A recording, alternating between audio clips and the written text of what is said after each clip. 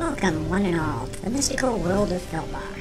Adventures abound throughout this realm, and we appreciate the opportunity to regale you with some stories from these trails. These accounts are all based on actual RPG experiences that occurred within Adventures in Felbar. Some of these tales may be for mature audiences, while others may be for very immature audiences. We now present the sage Mikas Tumo from Tamel, also known as the Bard of Felbar. Welcome to Session Denali-05. After the Flying Porpoise was secured to the dock, the ship's captain announced debarking could now occur. A flurry of sailors plowed past the party as they moved down the gangplank, headed for the brothel and the overjoyed employees. Following the say-down seaman was the squat form of Phidias the gnome, as he attempted to keep up with the amorous men. The rest of the party looked at each other, with the original group shrugging their shoulders. "A common occurrence for Shorty?" asked Grish. A look of amusement crossed the face of Harris as the ill mage smiled weakly. "More times than I can count." The group discussed the situation and decided with the limited information available, they would have to learn more about this dragon problem that Red Bluffs was facing. Due to the communications issues, it was decided that Sir Omel, Harris, and Yolanda Twoblades would move through the lower city in case Phidias got himself into trouble, and Grish and Brother Stance would head up to the fortress and speak with the local Bayo, or governor of the region. Yolanda the fighter suggested that they determine a base of operations as well, perhaps an inn, and the idea was seconded by Grish. The group headed down the gangplank with Harris the mage being supported from the front and the rear until they reached solid ground. As the party reached the firm dock, Yolanda spoke with one of the men responsible for mooring their ship. After a few words in the Denali tongue and additional pointing, Yolanda had located a suitable base. Grish spoke with the man, making threatening hand gestures, causing the man to cower and shake his head in the affirmative. Yolanda told the large man to knock it off and to stop being an ass, which garnered the reply of, "I'm just trying to make sure." Lost in translation, Sir Omel asked if there was a problem. After exchanging angry looks, Yolanda pointed out that the Sunset Inn was on the second level of 3 in the city.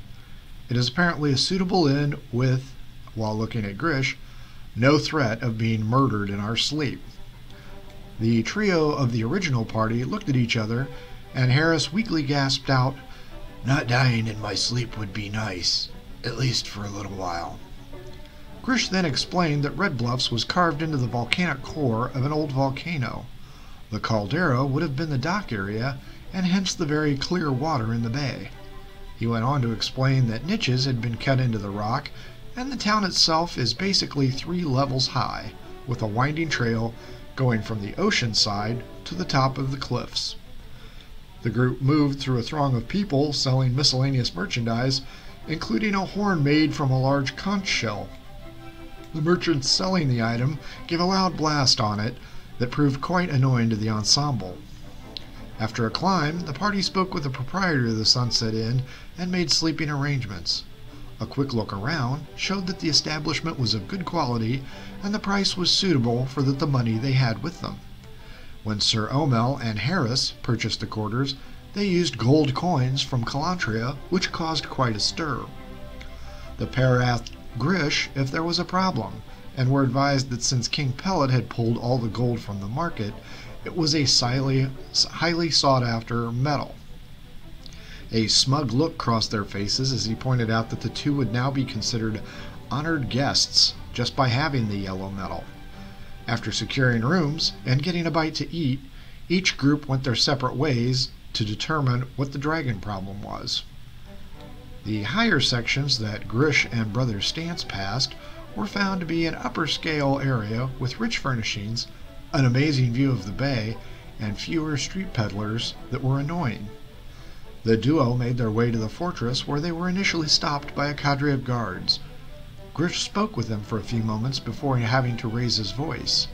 Either the tenor of the language or the cleric's gigantic frame caused the guards to shirk away and call for their supervisor. A short time later, a man in a colorful blue turban arrived and spoke with Grish.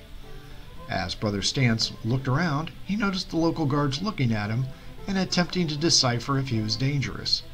He clasped his hands together and bowed gently to them. This caused a few giggles, and the guards returned to watching Grish.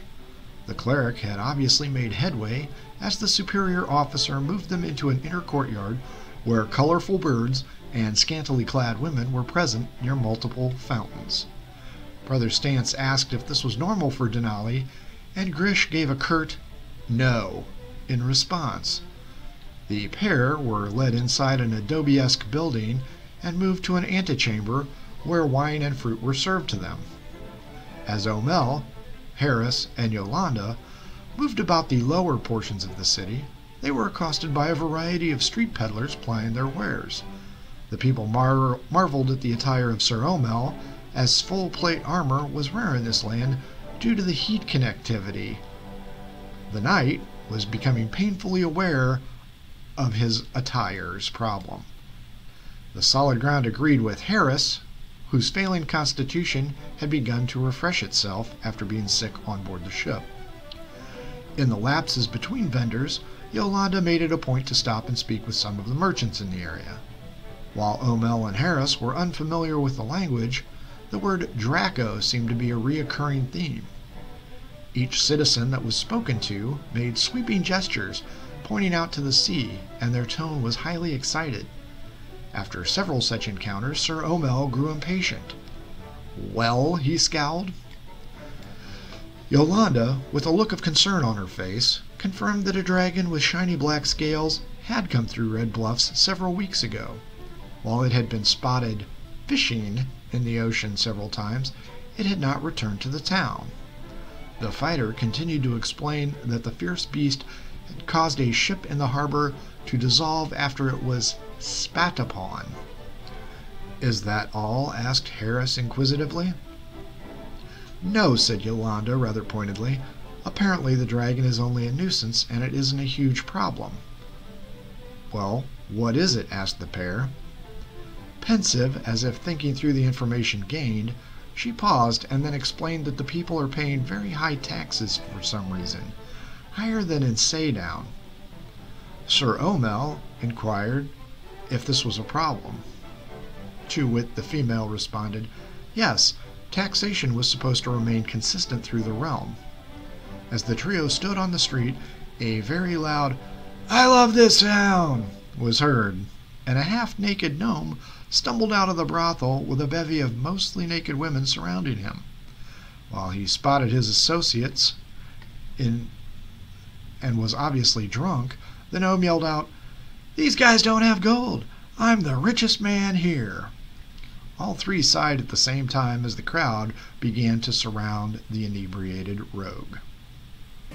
We close out this episode now and give you our thanks for listening.